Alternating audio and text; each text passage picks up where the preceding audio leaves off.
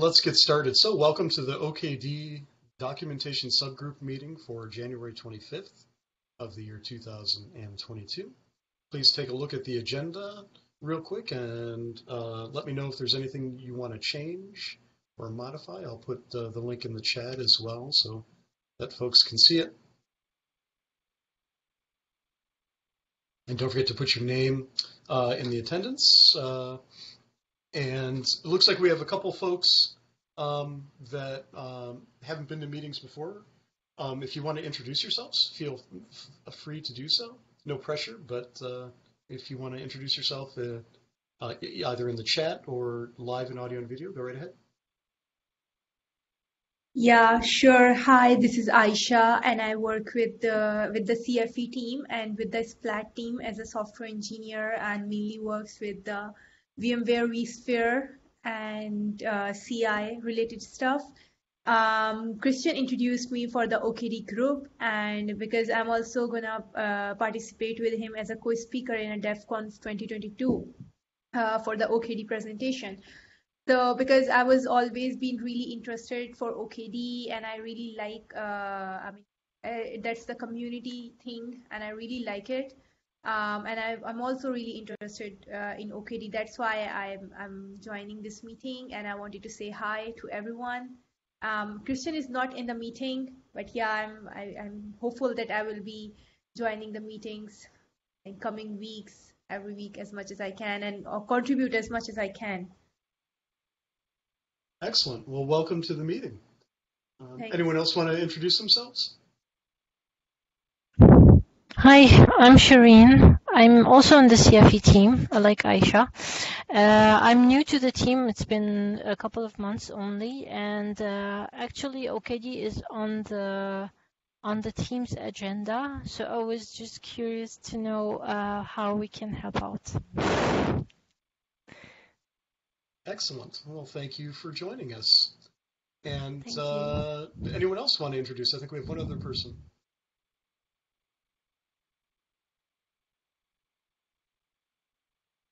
No? Okay. Well, let's move on then, and let's take a look at the agenda.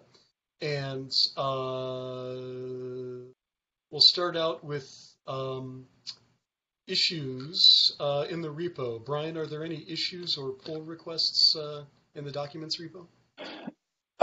There was one from Sandro. I got the wrong window. Yeah, he raised one just after the meeting last week around the community section. So it's issue number 255 in the OKD or IO meeting. I'll post the link into the chat. The Blue Jeans chat. So I think we're probably going to need Diane to look at this one, because it really looks as to what is the purpose of the external sort of the community site, and should we consolidate it? And I think the community site was more around the wider commons community that everything was meant to point to, but I'm not sure how many other projects there are that uses that, and so I'm not sure we can answer that today. Yeah, so that was originally so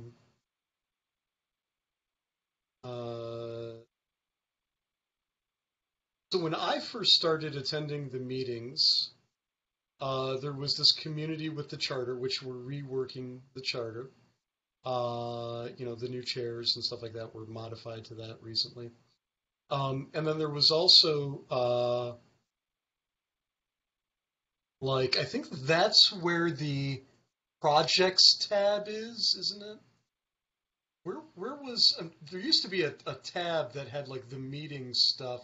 Yeah, that's it. So under projects, there's like a oh no, that's not it either. So there used to be a panel basically with all of the lists of tasks and whatnot. and I don't know. It's in one of the repositories. It might have been in this one. In terms of the community stuff, do folks see a reason to keep it around? I mean, we're basically moving.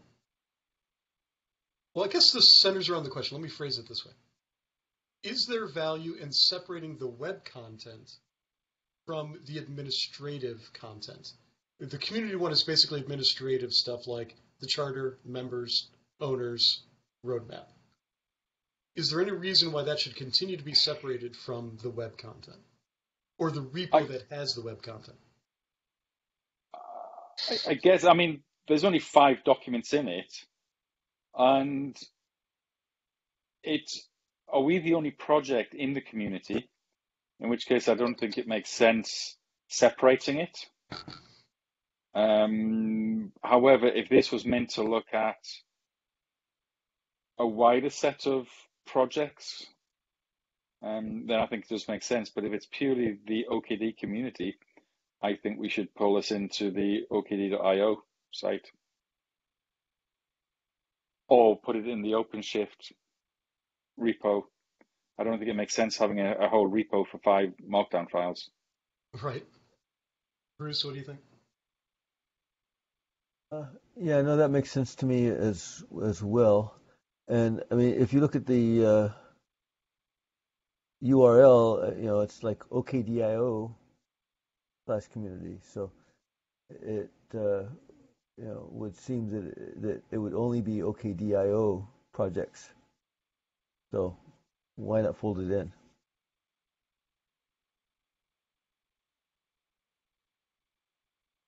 Like I think that there is a general problem that several other people have brought up, which is that our communications is extremely fragmented, with a number of places where people could go. Some of them are challenging to get into. You sort of have to be invited, and others are relatively easy. But I think that in general, if we can consolidate so that there's like one place as much as possible, that would be fine. Now, for community outreach, which is one of Diane's big concerns, that's a different story, and I know nothing about that, so I don't offer an opinion. Yeah, I think that this was created because the sense was that OKD was the community distribution of Kubernetes and Open, and that was the tagline of it. And so I think that's why this was created. But I've never seen any other projects, and obviously there's no documentation in here from anything else. The last commit was changing the charter or changing. It was like changing the chairs and the format of the affiliations, which was something that I did and Christian approved. All right, well, straw poll vote seems to indicate that. Well, do any of our other guests have any thoughts on this? I don't want it to just be the regulars. Anyone else have any thoughts about, repos and should administrative stuff like that's in this repo, should it be separate? Can it be folded into a single repo where we also have our website stuff and other files? I'll give anyone a chance to chime in if they want. Okay, doesn't seem like anyone has anything to add. So I think we should fold it in to the new. Let's do it when we make the change to the OKD project GitHub. Does that make sense? To do it all like at once? Yeah, I think it makes sense to do it. And again, just for the new members joining, we are looking to create our own GitHub organization, and put all our content within that organization, rather than within the OpenShift GitHub organization, or I forget what the CS, customer support, which is where the website is. So we'll, at some point in the near future, we're going to put everything into a new GitHub organization for OKD. Yeah, thanks, Brian. Thanks for that context.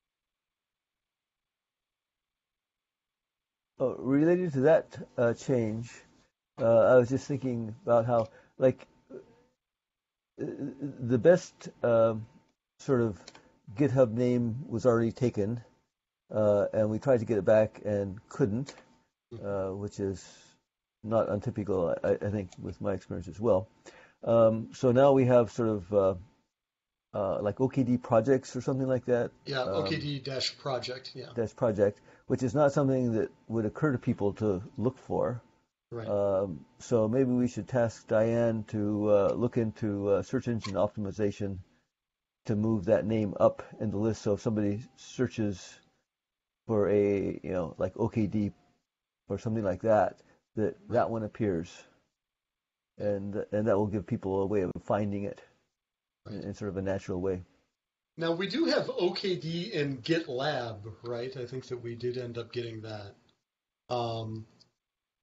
But do we? I hadn't heard that. Okay. I thought that we did, yeah. Oh no, that one we couldn't get into. That's the Kenzo Okuda owns that one. What was which ones? Is it that both of them were owned by someone else? I'm trying to remember here. Yeah, it's like both of them are like they were created by people and then like never used. Okay, so yeah, we can't get Git on or can't get OKD on either of them, which is too bad. So okay, let's talk to Diane. I'll add that as an item here. So tasks, I'll add that. Talk to Diane about SEO. By the way, she will not be in the next few meetings. Actually, she is taking a much-needed break. So let's move on to the next item. Are there any pull requests that we should be aware of, Brian? Anything that came in terms of pull requests? Nope, nothing since the last meeting. Okay, great. New business, the Slack channel, Dev Slack channel. Going back to folks maybe that didn't pick this up in the main meeting, there's questions about the value of having the Dev Slack channel. It's almost exclusively used by people posting user questions, sometimes cross-posting with the user channel as well. Does this group see any reason to keep the dev channel around? Well, I actually, like the way it's currently formulated, no. But I sort of had this idea of the two channels somehow being, one more for admin issues and the other for actual user issues. Like people running applications on OKD would be the users, and people administering OKD would be, admin. And so I was originally, like a long time ago, looking at the dev channel as being more for people trying to get OKD itself to work versus running loads on OKD. And maybe you have those two distinct communities. I don't know. But as far as people developing OKD, I would say there are not so many that they need a Slack channel. They can just sort of yell across the hall or something like that, or, well, Sure. Not quite that because some of them are in different countries, but figuratively speaking. Sure. The one thing that I noticed is there's actually very few questions about running workloads. Very, Correct. very few. So I don't know that a separate one for folks actually running apps would be necessary. And I actually question the use of Slack. And it really goes back to we have people cross-posting because, one, they're not getting answers quickly enough because it doesn't seem to be there's a huge community logging into everywhere to actually answer the questions. But also, if you're a new user, they're called OpenShift dev and OpenShift users. So I think there might be some hesitation. Are they actually for OKD, or do I have to be an OpenShift paying user? I think that there is some confusion around that. Certainly when I first joined the community, I saw that it's like, well, do I have to be a paying user to use this channel? But I understand Red Hat don't use this as an official OpenShift channel, so it is very much a community channel. My take is trying to push everyone onto the GitHub discussions. Let's have one place to go for everything. I think I'd be inclined to as well, because then you don't get repeat questions, or you can point people to solutions and whatnot, as opposed to it's very hard to keep linking back to previous conversations in Slack and solutions and whatnot. So yeah, I'd be inclined to shut them both down. But in conversation last week, it was said that they want to maintain the presence on the Kubernetes. Yeah, I understand that, but even so, having the OpenShift name there, it doesn't sort of suggest that it's also for OKD, unless you start reading the posts. Right. So we could rename the channel, right, or at least propose rename the channel to OKD, and see if that got pushed back. Right, or OpenShift/OKD, or OpenShift-OKD, or something like that. Would it make sense? Or I don't know. Let's find out. We can reach out. Go big or go home, We'll see what the options are for that. Okay, so this group doesn't have a problem with shutting down the dev channel. Because in the main meeting, that's what we talked about. Okay, right. So maybe that's the path forward then. Just say yes. Okay, so the next thing is something came up last week that was kind of a surprise. It happened pretty quickly. Sandro organized a OKD stakeholders meeting on like Monday afternoon, and it happened on Thursday. And it was Christian Glombeck, Vadim, Diane, myself. Actually, I had to watch it later because I was double booked. And a handful of other folks. Charo was there. The gist of it is that Sandro wanted to know, for the virtualization efforts, what is the path forward? Sandro's here. Sandro, you want to talk about the stakeholders meeting that you organized? Yeah, okay. Just caught me by surprise. I just joined it. I was actually in the Rook.io community meeting right now because of the operator support there. So yes, I was trying to put together kind of the situation of the community and understanding who are the stakeholders and what's the plan for the upcoming year or so. And I understand that it's a huge goal, try to understand what will happen in a year from now in the OpenShift area, because it changes every 6 weeks. So it's really hard to. But yeah, with regards to the involvement for the OKD virtualization part, I understood from the discussion that we had that there is a good opportunity there to have good support from the OKD community on that. And so I believe that it will be a nice contribution there. One of the things that just now in the Rook.io community meeting they raised is that they fear about having confusion between the OKD version and the OpenShift version of the operator. And out of the stakeholders meeting, it sorted out that there is a plan for having a dedicated OKD operator hub. And this will solve this issue. So I'm pretty sure that this will help getting also the Rook.io operator into OKD. Right, and one of the things that Diane suggested at that meeting, and I'm going to move forward with that, is that we assemble a subgroup for operator stuff, because this has been sort of ongoing We want to address it. Bruce, I know you're very passionate about it. But it seems like a good idea. Maybe it's an async subgroup.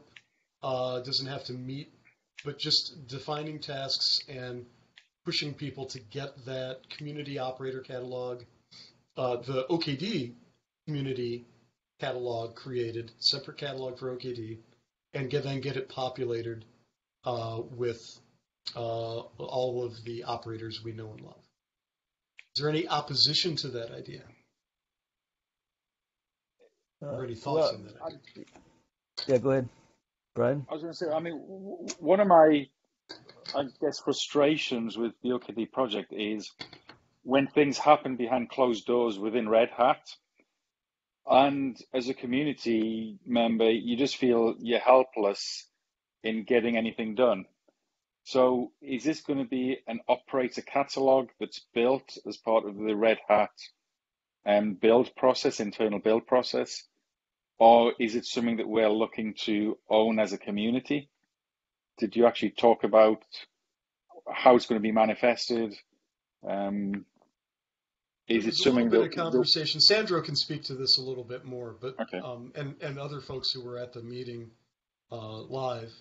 But the gist of it is that there is the person who currently is the point of contact for catalogs, right? Sandro. I have no specific answer for that because I don't really understand how the catalog itself works. But from what I understood is a bunch of configuration files in a GitHub repo. So I believe that it can be handled completely on community side. So the issue currently is it's built using Prow. All the images are built using Prow. And so, for example, if I want to customize it, I go through this sort of chase through a lot of repositories to try and work out how I can replicate the build. Nowhere do we have, like in a traditional open source repo, there's usually an instruction that says how to build this. Right. Where I think the Red Hat ones talk about the internal Prow, build process, CI process, and there's all sorts of linkages in with that. And you'll look at a single repository and it just links to other repositories, and it just seems to be an endless chain of trying to follow stuff through and missing information. So, and then if you want to do anything, if you want to suggest an update, we're locked out to those repositories because they are Red Hat repos and the community members have no sort of permission on there. So if this is going to be specifically for OKD, is it going to be done as the product is done, or is there an opportunity to actually open it up a little bit so we have some control and some say in the operators? I think that's a question for this subgroup to find out and do the research and meet with Red Hat. We have some names of people. There's the person that we talked about at the last meeting, and then there's some people that came out of this meeting on Thursday that we can talk to. Let's get a list of people together who are interested in this topic, and maybe it's the same group, I don't know. Diane was suggesting a subgroup. There might be people who are interested in operator stuff but not interested in documentation. Let's get that group together, work asynchronously, and press some buttons and see what happens. I think we can do some research looping in Vadim, looping in Christian, and looping in the person whose name I forgot already that we talked about at the main meeting last week, and seeing exactly what is possible. I think, I agree that a true OKD catalog would have to have some ability. There'd have to be some ability for us to make some modification to it and have some governance over it. The OKD community to have some governance over it in some fashion. Yeah, I would say even if we can't modify it, if we can clone the repo and customize it for our own personal needs, right? I think that would be something where at the minute it's not obvious or trivial how I would do that, say, for the community catalog that's currently in OKD. I mean, that should all be public open source stuff, but trying to work out even how to rebuild that and get that configured into OKD is not a trivial task for anybody at the minute. Right. Yeah. No, I agree. I guess my main concern would be that going from the current version to an OK version, we then cut the number of operators down by another factor of 10. And so we have an OKD catalog that has like one operator in it, and it is maybe the etcd operator. Well, you can it's an array, right? Isn't the catalog list? Isn't it a list? Well, It's actually, a container. yeah, It's a it's sort of container. tricky though, because if I discovered I don't know, a short while ago that if you have an operator that's in the catalog that's managed, then you cannot have your own version of the same operator. So like there's a wildfly operator in the it's that one's actually not an operator, so maybe it doesn't apply to operators. There's a wildfly builder image, and that gets tracked whenever they update the version, and it's generally a couple of versions behind. Okay, fair enough. So before it was there at all, I could install my own, but once it's there, then it overrides what I install. And so there are some interactions with things, like the sort of official versions of stuff then constrain your custom versions that you can put in normally. But no, I've got like Rookcef installed, and I'm using that for basically to allow people to create their own storage without my having to prove everything. And the Rookcef operator would be nice. Like I wouldn't mind going to that. I would, as long as it didn't blow away my existing setup and everything that's stored in there. That would be sort of unfortunate. But so I guess in principle, good idea. See what the details are. Like if the Red Hat people are willing to make that work, then I'm happy to jump on and support that as best I can. Can I just ask another question? Is this meant to replace the Red Hat operators catalog that's in OCP, or are we talking about the community operators that's currently in OKD? It's supposed to replace the Red Hat one, not the community one. Okay, so it's to avoid collision between operators that are in the Red Hat catalog with those that are in the community catalog. So if you want to push the same catalog, the same operator for both OKD and the OpenShift, and you don't want to confuse the customers, you will have a way for publishing the same operator also for community. So. Okay, perfect. That's what I think that's the best approach. Yeah. So we are looking at the Red Hat operators that are in the sort of the Red Hat catalog on OCP. Yes. And releasing them. Yeah, great. So things like the Tecton, the pipeline, the serverless. Correct. So basically, because I've sort of resisted for the past quite a while using my developer pull secret, but from what I understand you're saying, Sandro, is that with this new system, I should get the same operators with no pull secret as I would get using my Red Hat pull secret. Yeah, I can't guarantee that you will have the same set of operators because it will depend on the developers of the operator itself. So the idea is to open the possibility for this to happen. And I would like to encourage every operator maintainer to push to the OKD catalog as well.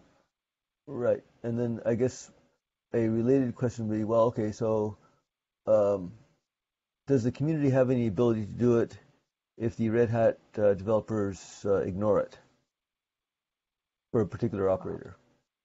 Well, being an OKD community catalog, I believe that it's possible that community can push there. But I have no clue that it has not been discussed. So these are all the details we need to work out. So Yes, let's exactly. let's get the group of people who are interested in this together and put these questions into a document and then approach the respective people with those questions. I think that's the way forward for this. All right. So anything else before we move on from this topic? All right. So let's look at the task list. Create a list of links to add to the PR against product documentation. To add an extra book to provide links to the community documentation. We haven't done that yet. That's to provide to Michael.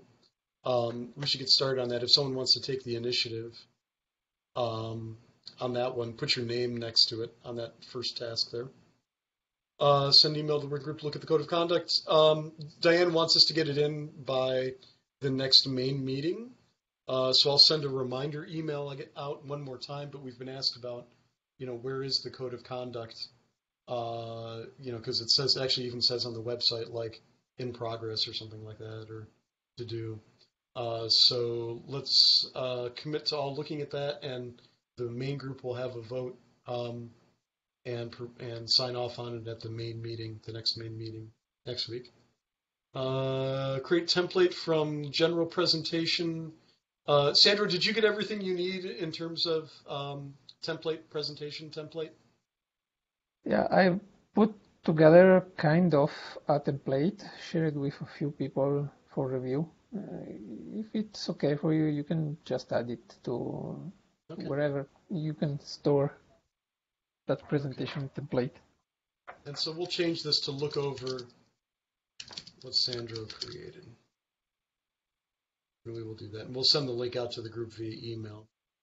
So do we know where we want to store that? Are we going to put it in a central place, or is it going to be looked after by somebody and then people contact them when they want it? I think we can put it in a central place. I don't see why not. Just add it to the docs, the docs repo. Just check it into the docs repo. Yeah, makes sense. Yeah. Find out who's behind OKD LinkedIn. Who was going to do that? That was Diane, I believe. Yeah. And don't know that anything has come of that. I didn't get a chance to talk about vanity links yet. And the playlist, I wanted to create the playlist at the same time to see if we can have a vanity link for that playlist and for the OKD group, and see. If not, maybe we create, I don't know, we'll see what that is. Call up for YouTube content. We haven't done that yet. Does anyone want to write up a call out for YouTube content? Anyone want to take a stab at a paragraph or two of an email to send out to the community asking for videos of installing OKD, using OKD?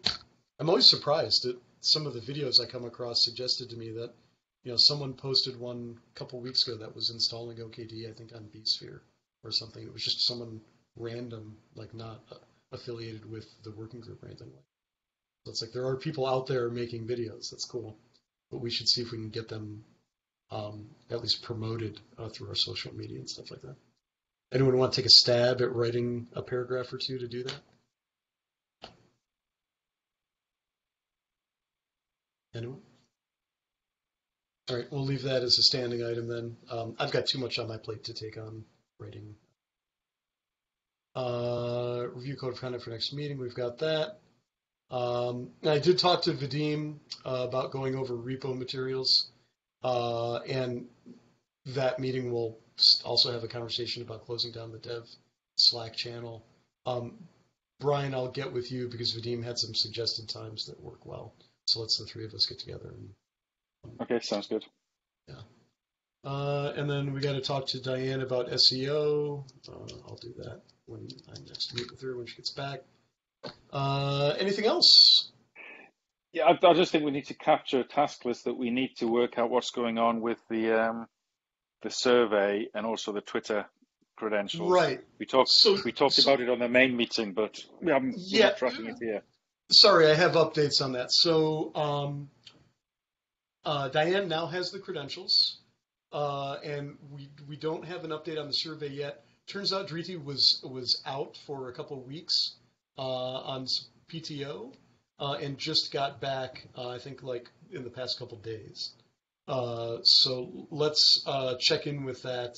I'll asynchronously, I'll reach out um, to Driti directly and find out what the status is on the survey. And then let's commit to getting it out or signing off on it. If Driti can't do the extra work, let's just do it as it is, because I think it was pretty well close to being done. Because I think at this point we just need to get something out to help define sort of steps forward and whatnot. Sounds good. Okay, great. Anything else? I've got something sort of, I guess, new and wildish in a way, but it does relate to documentation. Okay, so you might have seen many years ago there were a couple of books that Red Hat was flogging for free. One of them was OpenShift for developers, covers OpenShift 3, and the other was DevOps for OpenShift 3 or something like that. And neither of them was ever updated for OpenShift 4. Possibly because the authors are no longer around. Like Grant Shipley was the one of the authors, and he's long gone. But I wonder if it's worth updating those. Like, they were introductory books, and it might be worth updating to OKD 4. But sort of, I guess, where is the source? Who has the intellectual property rights, et cetera, et cetera. I mean, there's a lot of issues, but I don't think. Yeah, go ahead, Brian. Sorry, Bruce. I actually think that would be incredibly useful, because that's my main use case that I'm trying to achieve.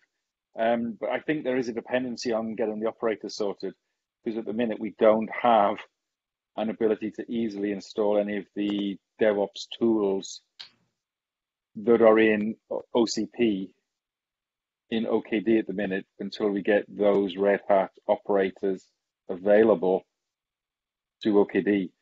But I actually think that's a very, very valuable thing, because I think one of the challenges is when we get OKD installed, it's like, well, what next? Right. Where do I go from here? And at the minute, until we get things like the pipelines, the Tecton, the GitOps, as an integral part of an OKD install, I think we're missing a huge part of the strategic getting started as a developer, learning how to do pipelines with Tectons rather than the old build subsystem. I think right, and I agree with that, and that would make the DevOps one difficult at the moment. But the developer one, OpenShift for developers, a guide for impatient beginners, that one would be very easy to update. Basically, like I'm running my students through analogous things, so I wouldn't have a big difficulty updating that. I mean, it was only like an 81-page document with a repo behind it so that you could run the code.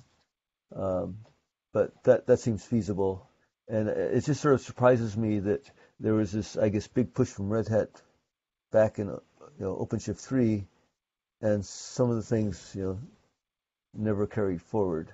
And it was I think somehow they got involved with O'Reilly. O'Reilly published it. I don't know that they made any money since Red Hat was giving it away for free, but it at least had the O'Reilly logo on it. All right, well, let's look into that. So who wants to take that as a task? Yeah, I'm happy to get involved with that. The question is where to. Well, you can ask Diane. We'll find out. Bruce, I'm going to add you. Diane, I could track down Grant.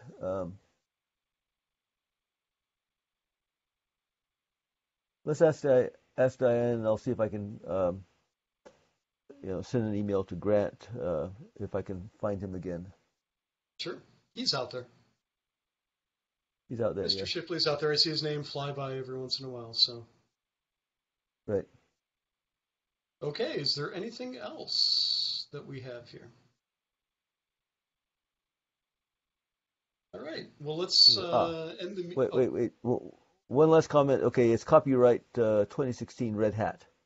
Okay. So Red Hat owns the intellectual property. Okay. Well, we'll see. Maybe we can, get them to update it or do something. Yeah. By the way, that book, what is it? Hybrid Cloud Apps with OpenShift and Kubernetes is pretty good. That came out this summer. That I was actually really impressed. This last summer, I was actually pretty impressed with it. Yeah. Well, And it's got like 3 or 4 authors on it. 3 authors on it.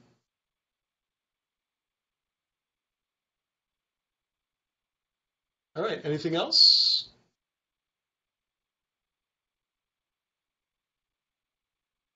All right. Sounds like we're good. I'm going to stop recording and end the meeting, and I'll see you all at the next main meeting that are going to join us. Thank you to the new folks that joined us. The main meeting next week would be the best one to find out about involvement and helping out the group in general. And thanks, Sandro, for popping in and updating us on what happened Thursday. And I'll put more info on that and what came out of that meeting into the meeting notes. And I think we're good to go. See you, folks. Thanks, Jamie. Bye. Thank Take you. care. Bye-bye. Bye.